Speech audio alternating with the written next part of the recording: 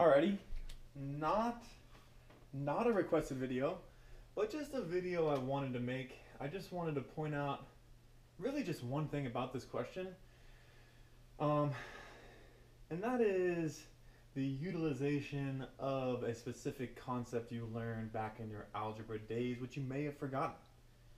Let me elaborate. Here are the details, not many details. I just have my timeline here, and we have basically want to find the present value of an annuity where the payments are made in this particular fashion. First one's made at the end of year 3. The next one, any payment after that is every 7 years thereafter. So I have another payment of 1 at 10, another payment at 1 at 17, and then I have a question mark because they want me to make n payments. So I want to know what in the heck, what value is this? What year is this actually? And this is really the only reason I wanted to do this, more or less, because once I figure that out, then nothing fancy is really going on. Maybe one little other trick. So let me show you what I mean. Think about this for a second. I'm gonna do what your math teacher loves to do. I used to teach college math, so this is nothing new for me. You should have been used to this sort of thing, right? Recall. The nice thing about math is you have to know everything you've ever known. It's also the downfall of learning math. Recall. Arithmetic sequence. Arithmetic sequence. I can't spell. Medic sequence. I claim that my payments are made, basically, they form the years in which the payments are made form an arithmetic sequence. Here's what I mean. The nth term, if you recall, the nth term of an arithmetic sequence is the first term plus the common difference times n minus 1. Let me just elaborate. The nth term is equal to the first term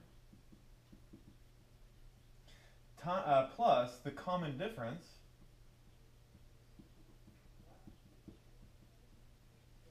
times n minus 1. This just gives you the terms of an arithmetic sequence. What is my first term in terms of the years in which I made payments? For our cases, so then an, the nth term of the arithmetic sequence is given by the first term. When is my first payment made? 3. What is the common difference? 7, n minus 1. This is the year of my last payment. Think about it for a second. This is the nth term of this arithmetic sequence. I make n payments. The payments form an arithmetic sequence. This is the nth payment. So this literally is the question mark. So I'm going to replace this. This guy goes up here. So this takes care of this. This takes care of this. This is, the nth term is, I'm just going to write it this way, 3 plus 7 and minus 1. From here, you're pretty much good to go. Now these types of questions, they are relatively unusual. We want to find basically a closed form formula for the present value of these payments, these cash flows. When you're doing this, I recommend, it's easy to get hung up and just look at all the solutions and be like, God, how do I get there? How do I get there, right? Just do what you would do. Literally just find the present value, make sure you've done it mathematically proper, and then manipulate the equation you have. Let me show you what I mean. So let me get rid of this nonsense. Okay, hopefully this makes sense to you. Now, I'm just going to find the present value, and I think they call it x. I don't really care what they call it. But anyway, I'm going to find the present value. So x, which is the present value, okay, PV, which is x, which is equal to, okay, just discount all these terms back to 0.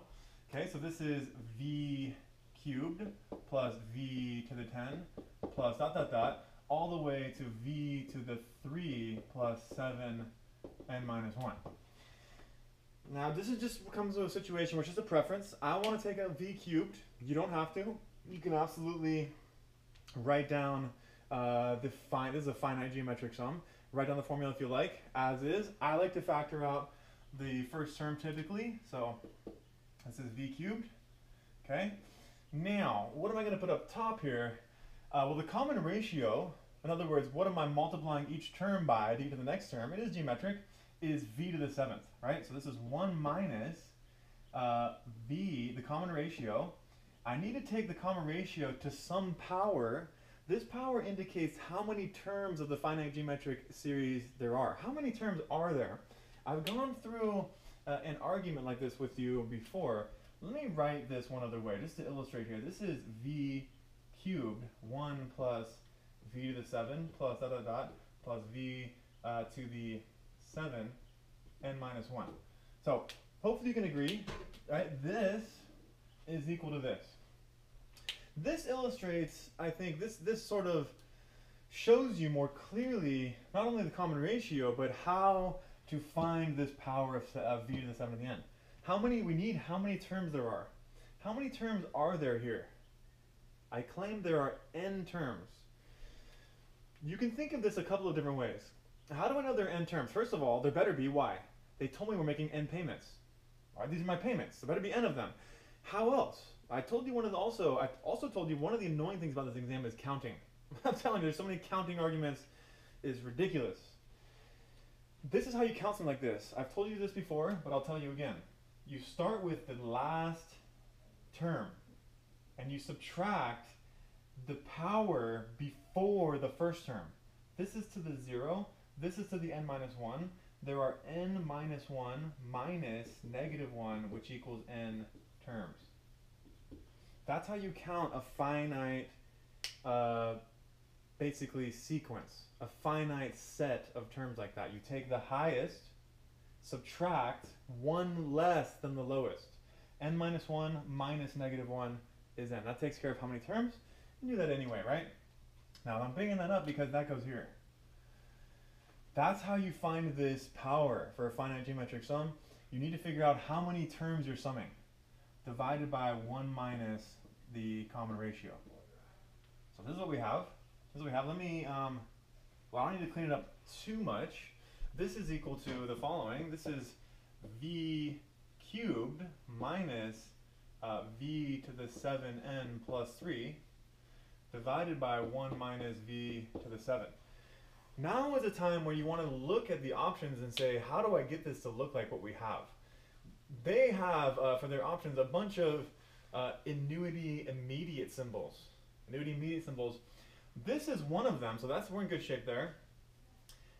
You need to be, I don't know, somewhat clever. This is a typical situation in math. I'm going to cleverly add 0 to the numerator.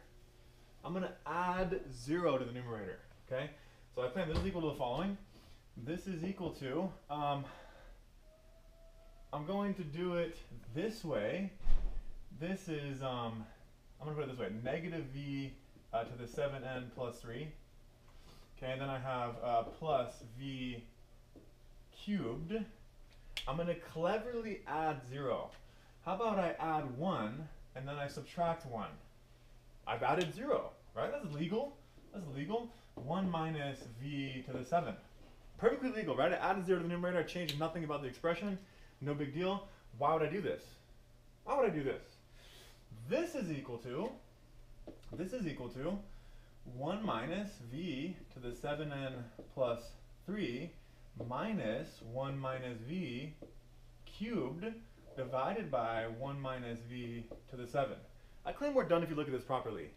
If I divide top and bottom by I, the effective interest rate, these give me a bunch of annuity immediates. I hope this is clear to you. Convince yourself. Multiply top and bottom. Well, actually, divide. Divide the numerator by I. Divide the denominator by I. These are my formulas for annuity immediate. So this is equal to, well, this right here is an annuity immediate. This is a sub 7n plus 3 minus, this is an annuity immediate, a 3 divided by a 7. That's my answer. So that takes care of it. Again, the main reason I brought this up is because I wanted you to remember your arithmetic sequence formula. I've had to use this a few times. Make sure you know it. It can be useful for counting things. All right. Hope it was helpful. Tell me what you think.